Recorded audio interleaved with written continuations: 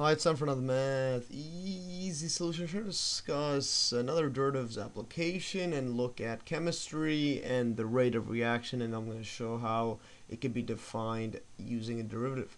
Basically, a chemical reaction results in the formation of one or more substances called products from one or more starting materials called reactants. For instance, the equation for water, we have two hydrogen molecules, or basically this equation right here, 2H2 plus O2 makes 2H2O, indicates that two molecules of hydrogen and one molecule of oxygen form two molecules of water right here, and the reactants are on the left side, so these right here, and the product is on the right side, which is water right here. And these numbers indicate the molecules or moles. I'll show that in a bit. But before I get to defining the rate of reaction, let's just consider a simple reaction like this. A plus B makes C. where A and B are the reactants, and C is the product. Basically, the concentration of A is the number of moles per liter and is denoted by just A enclosed with brackets right here. And this mole right here is just equal to 6.022 times 10 to the power of 23 molecules, and it's a really useful constant. I'm not going to go over a definition right now, so but I might do that in a later video. Basically, this is called Avogadro's constant right here, the 6.022, etc. And this mole is just a way of scaling up. So when we're really small, working with molecules that have basically tons of molecules in them, etc., or any sort of matter. Everything has a lot of atoms and molecules. So instead of working with that, we'll just work with moles, which scales it up. So instead of working with this giant number, we work with 1. And these you could call them moles right here. So 2 moles of hydrogen plus 1 mole of oxygen equals 2 moles of water. Now the concentration during a reaction varies right here. So it could start off slow and end fast, or start fast and end slow. So basically, the concentrations of A, B, and C are all functions of time and change depending on whatever their rate of reaction is.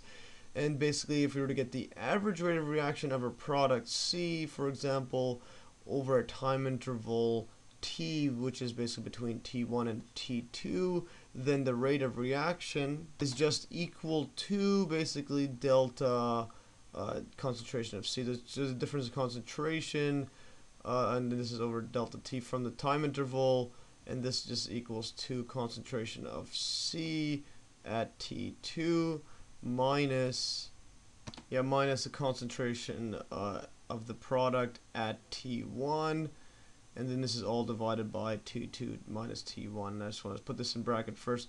This is the average we're looking here.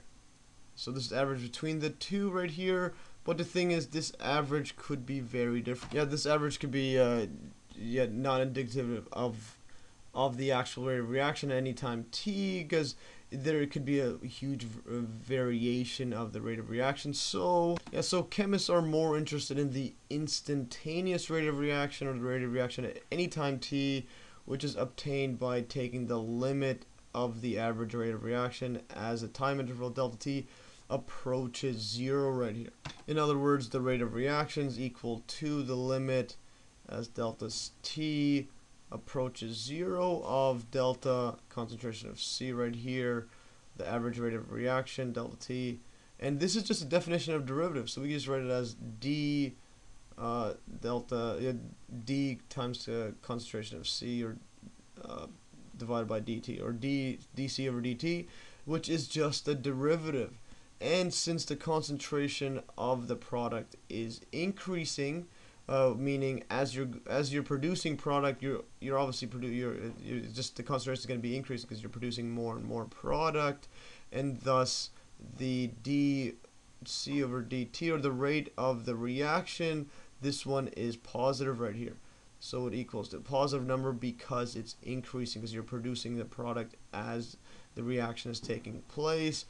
But in the case of the reactants, they are decreasing in concentration, and thus makes the rate of reactions of A and B positive. And basically, if you want to make the reaction of A and B positive numbers, we add a negative number right here, because we're decreasing in our reactants right here. So as you decrease this one decreases at the same rate, because it's the only way that A is going to be decreasing is if it's reacting with B, or the same amount of molecules or moles, and then it's going to be producing the same amount of molecules or moles of C. So the reaction rates be the same for all three of them.